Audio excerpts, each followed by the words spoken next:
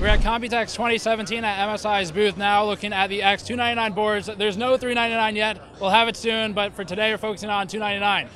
So the boards to look at, this is the Flagship, this is the XPower board. We have the specs on the VRM, they're using all IR, we'll go through that, the M7, the Pro Carbon Tomahawk, and then finally the SLI Plus board. Before getting to that, this coverage is brought to you by Corsair and their Vengeance RGB LED memory. The ICs on the Vengeance memory are sort of pre-selected for overclocking, so check the link in the description below for more on that.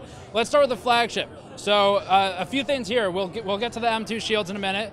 We had to talk about that, but before getting to that, for the power components, they're using all IR 35201 controllers for the voltage controller for V-Core. I don't know the MOSFETs yet, but we have the basics for the components. It's all IR. So that is a bit of a trend right now with X299. We saw it with Gigabyte, and we saw it with EVGA as well. Aside from that, the normal assortment of armor and things like that are on the board, but for things that are actually interesting, they're running an X16, X16, and I believe an X8, X8 for the other two PCIe slots, that we'll have clarifications in the article and the link in the description below. For the M.2 shields, there's a new one here. This is called Frozer. So this actually latches. We'll have some B-roll of it. Latches in here. And the Frozer one has it's an aluminum heatsink, I'm told. We haven't really obviously had time to test it yet, but aluminum heatsink, there's a 3mm thick thermal pad on the underside of it, not present in our B-roll because of trade show. 3mm thick heat pad, or thermal pad, and they've improved the thermal conductivity of the pad. I don't know the specifics.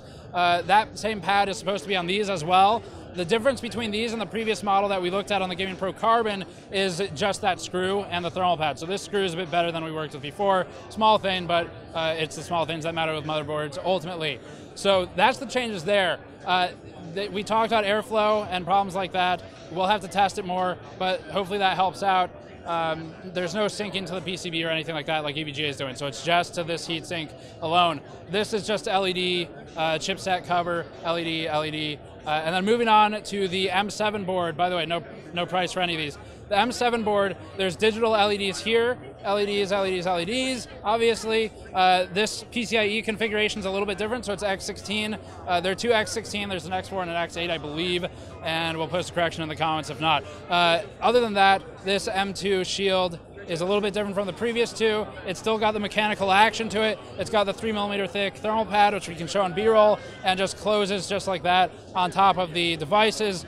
We already got a whole content piece on that in the past, so if you're curious, you can learn more there.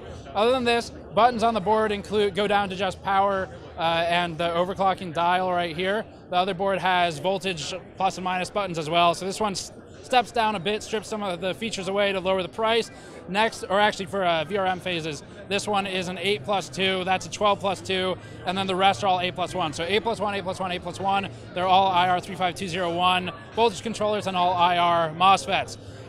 So that's that board covered. The next one is the Gaming Pro Carbon. This board primarily focuses on things like RGB LEDs. It is more of a gamer-targeted board and less of an X299 enthusiast HEDT type board. So this is something that makes more sense, maybe for your Kaby Lake-X refresh or something like that, although you still have 4 DIMMs that you won't be able to use because it's Kaby Lake-X, not Skylake-X. So that one's, it's pretty much RGB LEDs. The Tomahawk is one of the cheapest boards for X299. It's always their lower cost model. The color scheme changes a little bit. It goes to gray and black, whereas these others are silver or black and black. And it simplifies things like you lose the memory armor and you keep some of the PCI armor on the X16 slots, whereas the other ones lose it. And that's really all there is there. This is another M2 shield. We don't know the specifics on this particular model though.